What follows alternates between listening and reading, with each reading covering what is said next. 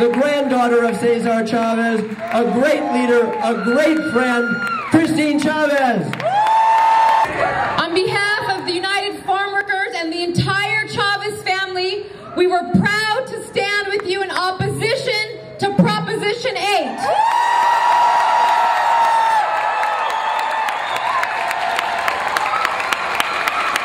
Because we know that it's never okay to take a vote on whether to discriminate against an entire community. This issue has become so incredibly important to me. And like many of you on election day, I was incredibly upset and went to bed feeling defeated. But when I got up the next day, I remembered what Cesar used to say in those early days when he first began to take on the task of organizing farm workers. I remember him saying, it's not when you win, that's not what's most important. What's most important is that you don't give up the fight.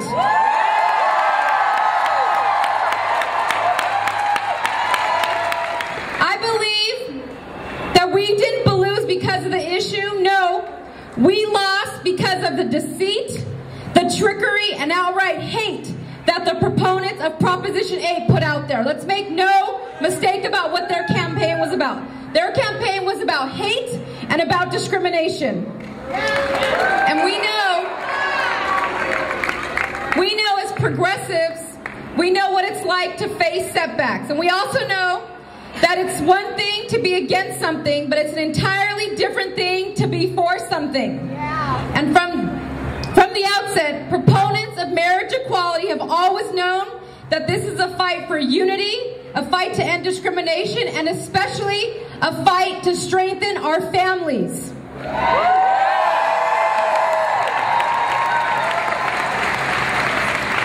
In May of 2005, I took the first step and performed commitment ceremonies for LGBT couples because I was given a poll that showed that when Latinos were polled on the issue of marriage, we weren't where we needed to be. So I went out there and we did town halls and forums and we spoke to the Latino community. And yes, we've made progress, but I know that we have much more work to do. And I want you to know that I'm 110% committed to making sure that gay and lesbian couples have all the same rights as straight couples.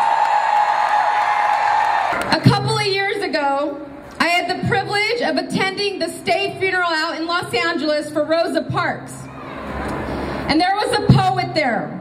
While she was eulogizing Mrs. Parks, she was explaining to us that on that day, when Mrs. Parks refused to give up her seat, she was not only physically tired of working a whole day, but she was also mentally tired. She was mentally tired of not fighting back. The poet then went on to ask all of us, what is it that you're tired of? And what will you fight for? So I was sitting in the church, I began to think of the things that I'm tired of. And here's what I came up with. I'm tired as a woman, as a Latina, I am constantly having to defend my right to choose.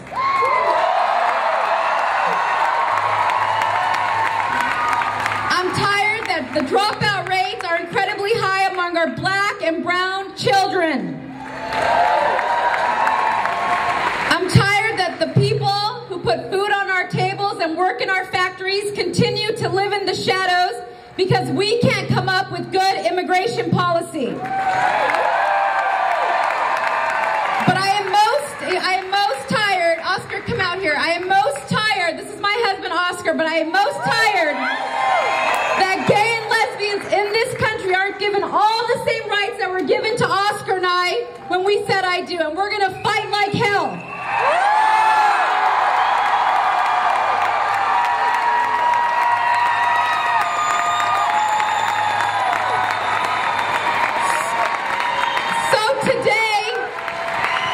Today, we are going to lead a march in the spirit of Cesar Chavez and Dr. Martin